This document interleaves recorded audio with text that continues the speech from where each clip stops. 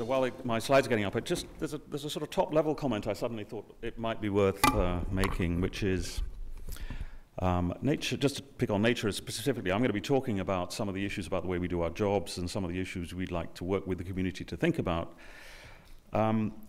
Nature itself gets about 11,000 papers submitted to it every year, and the average number of authors on those papers is about 6, and the percentage that we reject is about 92.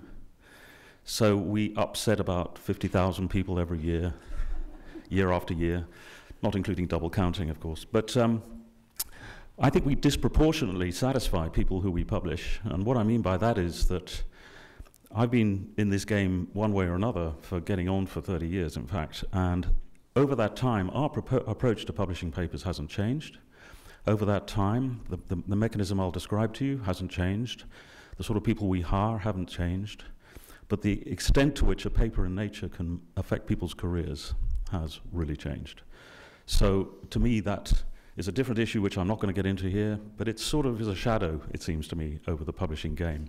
And I don't think there's much we can do about it, to be quite honest, because all we do is try and publish the science that we think is most important. Anyway, these are the questions I was posed. Do you feel interdisciplinary science and interdisciplinary climate science in particular presently have appropriate publication venues? Is the review more challenging for a journal editor for this sort of type of science? And how is the market changing? Big, big questions. So I'm going to give you a whistle-stop tour, and you can pick up on any particular thing you want to go into in more depth. I want to pay tribute to Steve Schneider and Climatic Change. It was a really pioneering journal, I thought, and has set some standards that we feel as editors are high standards. But to talk about the Nature family and then to talk about 2 other journals very briefly, we have Nature. We have Nature Geoscience. As of last week, we have Nature Climate Change. We have 2 more journals I'm going to mention in a minute.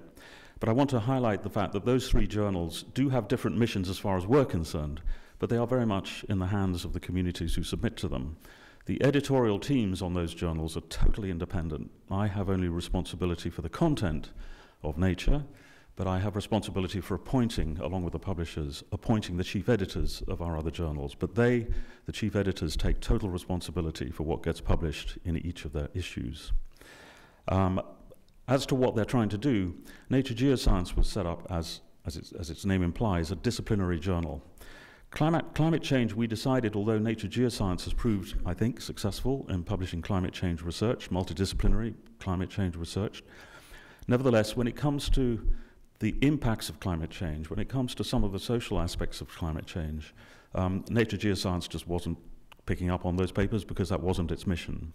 So although there will be a grey area of mechanistic understanding about why climate change and man-made climate change in particular is happening, which Nature Climate Change itself will pick up on, Nature Geoscience is very much there for fundamental studies of the way the Earth system behaves. But to mention one aspect of Nature Climate Change that I'm really pleased about, we do have a social sciences editor on it. We have a social sciences advisory board. As I'll say later on, we don't have any editorial boards in any of our journals, and we never have. But we do have an advisory board here because social sciences is territory that's completely unfamiliar to us, except in some of the individual contacts we've had. So that's something I wanted to emphasize about Nature Climate Change. It's highly interdisciplinary, but it is in fact a topic of a journal rather than a discipline of a journal. We also have something called Nature Communications, and this is interesting because it covers all the disciplines. It is pitched at a level that is, I would say, we intend to be something that's less outstandingly innovative, if you want to use that phrase, than the other journals that I've already mentioned, but is very strong in terms of the consolidating sort of science that it'll publish. The other interesting aspect of Nature Communications for us is it's the first Nature-branded journal that is open access, hybrid. That is, it has a subscription base, but if authors choose to pay $5,000, they can get immediate free access to their papers. And that was set up that way at the very beginning. And if you try and extend that sort of hybrid model into very high impact journals, you get into extremely high costs per paper if what you're trying to do, that is author costs per paper, if you're trying to cover the costs of running those journals. That's a separate issue I won't go into unless you want to. But it is there. And then also in the open access arena is a totally different sort of journal, where in certain disciplines people are impatient with the whole editors, gatekeepers approach. They want a bit of peer review, very basic peer review, but they don't want to be branded something with a Nature brand on it that tells them that it's a wonderful piece of work. They reckon the community can work that out for themselves.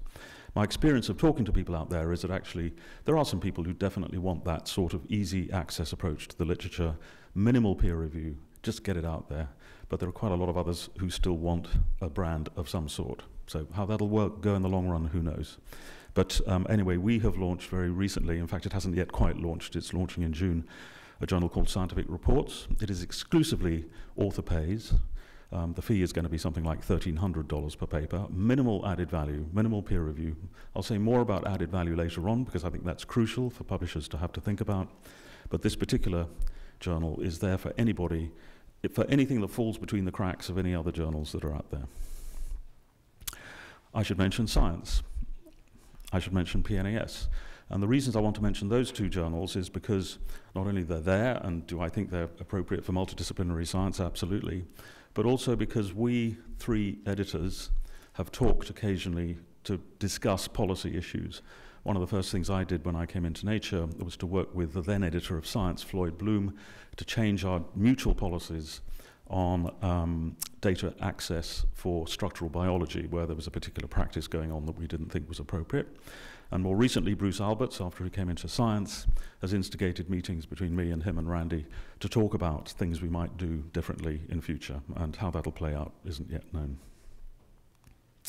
So the editorial approach at Nature, we have no editorial board. Nature itself has 25 editors who are full-time, aged between 30 and 50. They were recruited from postdocs. We select them with particular skills to really be able to take in scientific papers rapidly, to look very critically at what's in them, to keep abreast of the literature. We ensure that they go out to meetings and trips, etc., for quite a bit of the year. But they'll each handle something like 10 papers per week. They are charged with the job of making an instant editorial judgment. Is this the sort of thing that this journal should be publishing? Is it important enough? I want to stress that we never judge papers in terms of their public appeal or their media interest or whatever. What we're really trying to look at is scientific impact, and scientific impact, incidentally. Sometimes we'll let in a paper that may be less innovative but has a policy impact. Sometimes we'll let in a paper that isn't mechanistically insightful but is some sort of a resource for the community that will have a big impact in that sense. So that's another sort of scientific importance.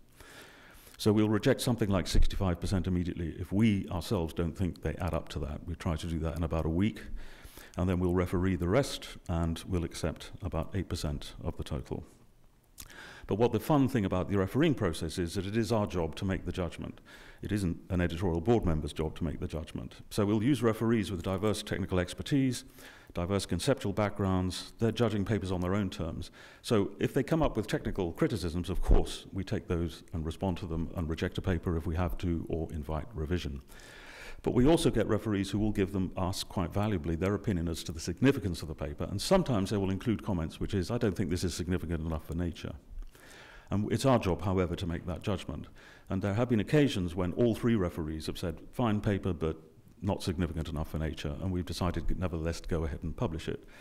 I can't remember such a case in climate change, I have to say, but I can certainly remember that in cases like cancer research, and some of the papers that we have then published have proved to be very significant. So although there is no doubt about the fact that this editorial assessment is a subjective process, I think we have a reasonable track record in judgments, but boy, I'm sure we've let some good ones go. Sorry about that.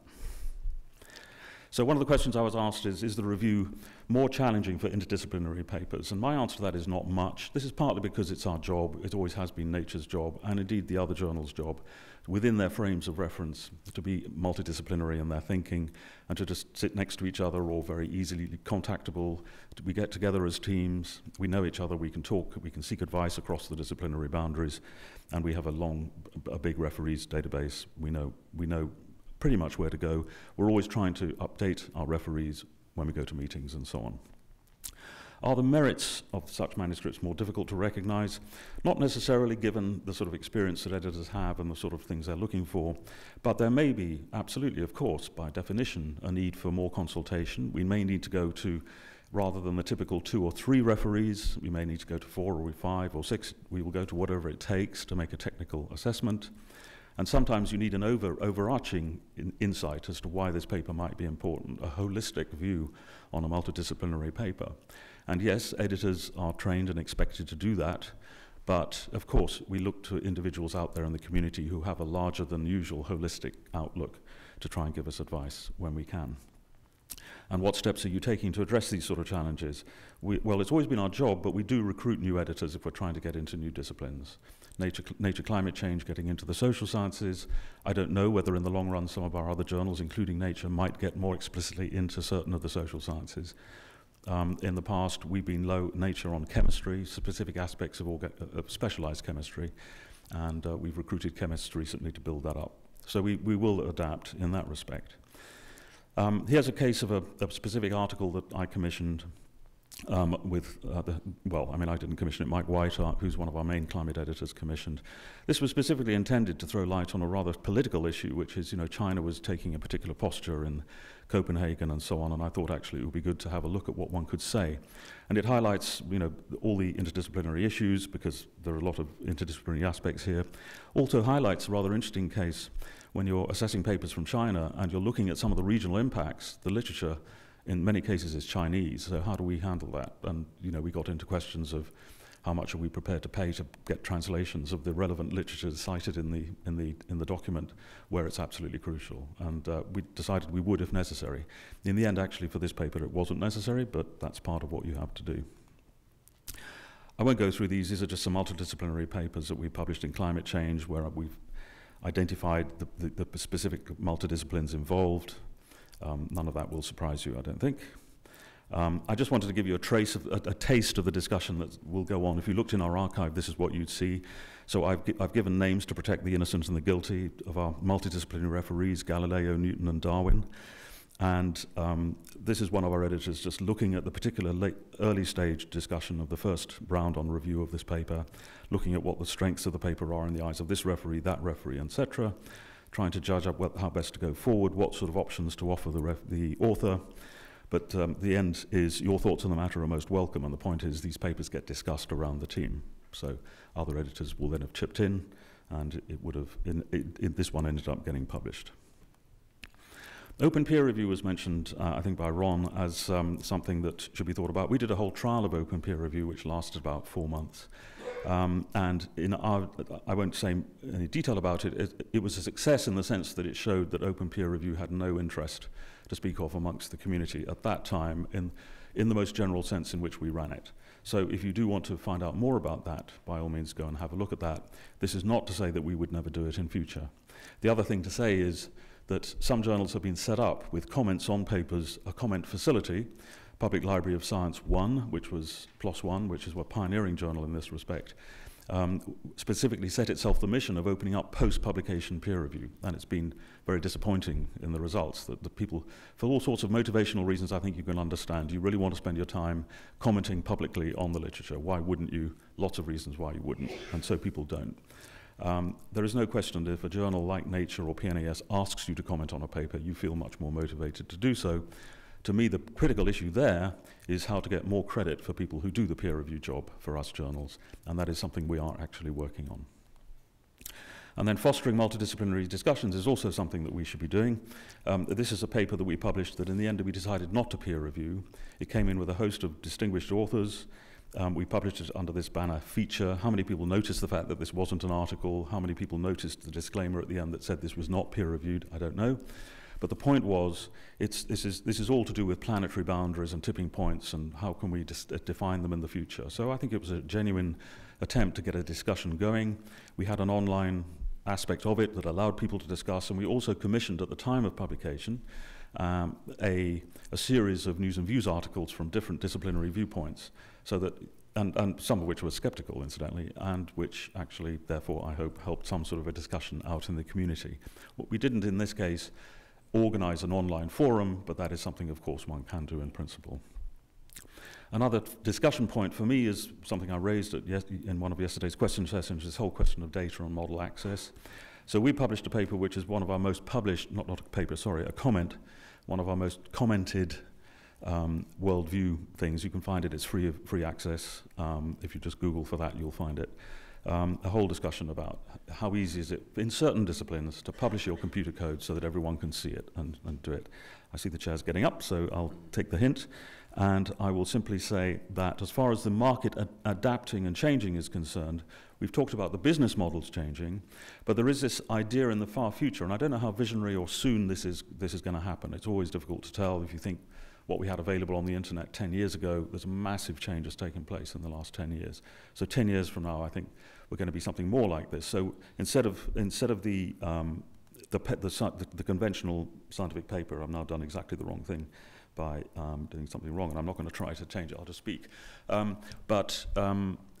Instead of just having a scientific paper, you have this host of information out there, and it's potentially an integrated host of information in the form of computer software, the non-journal literature, databases, individual peer-reviewed articles, each of which just represents a snapshot of a stage of development of that literature.